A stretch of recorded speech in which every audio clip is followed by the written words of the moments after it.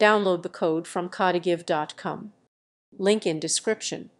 In a JavaScript tutorial focused on event listeners, understanding how to use event handler functions with parameters is crucial for creating interactive web applications.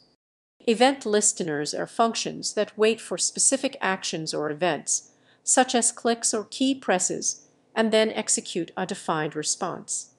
By default, event handlers receive an event object that contains information about the event. However, you might want to pass additional parameters to your event handlers for more complex interactions. To achieve this, you can use techniques like wrapping the event handler in an anonymous function or using the bind method to set specific parameters. This allows for greater flexibility and control over how your event handlers operate, enabling developers to create more dynamic and responsive user interfaces. Mastery of this concept is essential for effectively managing user interactions and enhancing the overall user experience in web applications.